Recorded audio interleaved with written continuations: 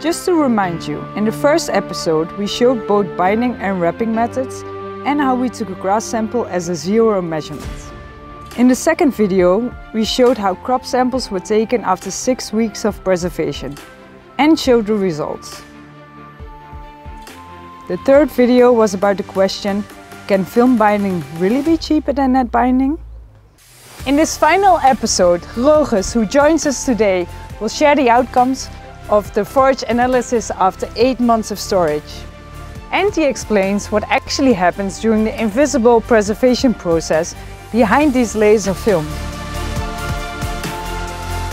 So Roges, could you tell us a bit more about the results of the analysis of these two types of bales after 8 months of storage? Well, the main and most significant difference we see is with the so-called butyric acid level.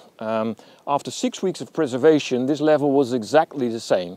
So in this net-bound bale and this film-bound bale, it was 1.5 grams per kilogram dry matter product. But after 8 months of storage, the level of that bale, that net-bound bale, went up to 9.2, whereas with this bale, this film-bound bale, it went up till 4.9.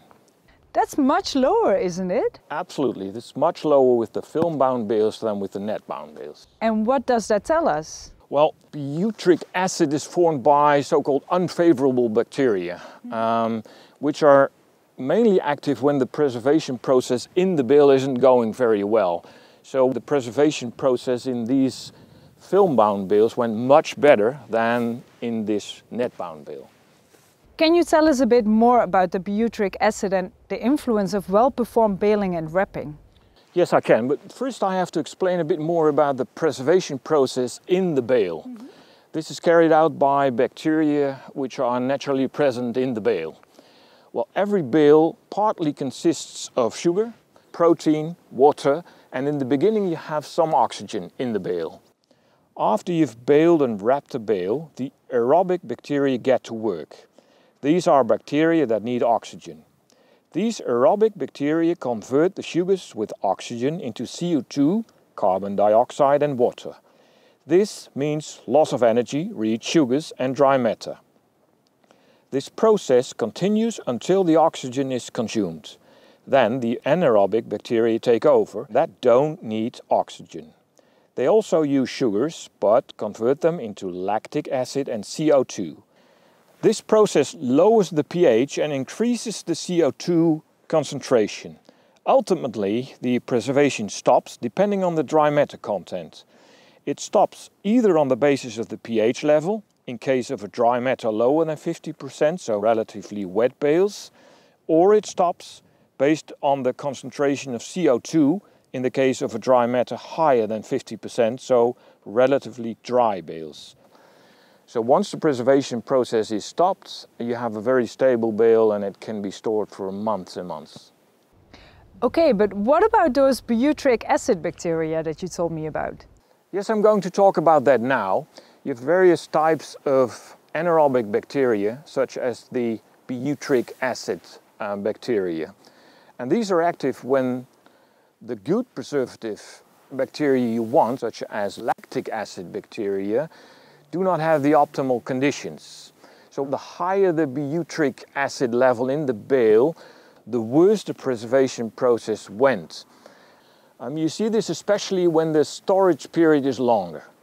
How do you ensure that especially the good bacteria are active in the bale? It has everything to do with ensiling the bale with as little oxygen as possible. Because the faster the aerobic bacteria consume the oxygen, the sooner the anaerobic bacteria can start their work and the less energy and dry matter it costs. And the result of this test showed that this process went better in the film-bound bales than in the net-bound bales.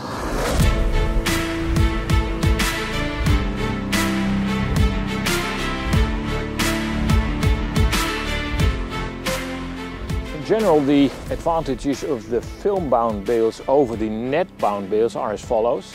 First, more air is being pushed out of this bale. That's because in the bale chamber you pull an airtight film around the bale. It functions like an elastic band, so it's really squeezing, pushing the air out. Secondly, because of those layers of film around this bale, it's less susceptible to damage, which is very important because if there is damage on the bale, oxygen will come in and then the bale will rot and you can't use it as a farmer. The third advantage is that a film-bound bale keeps its shape better. Every bale breathes. Film never closes 100% airtight. But the trick is that to apply the film in such a way that the air inlet is minimal. So these film layers must fit together very well and must move as little as possible. Because when that happens, air can get in and you don't want that. Because a film-bound bale is bound and wrapped very quickly, it deforms less easily than a net-bound bale. Thank you so much, Rogus. So the conclusion is clear. This film-bound bale is a better bale for less money. Better because the latest analysis shows that the preservation of this bale went better than the one bound with net. And cheaper because, as we have seen in the third episode, thanks to the IntelliWrap and 3D wrapping methods from KUHN, you use less film. This is what it's all about in the end. Cows who are enjoying their fresh and optimally preserved forage. And that is the basis for sustainable and efficient milk production.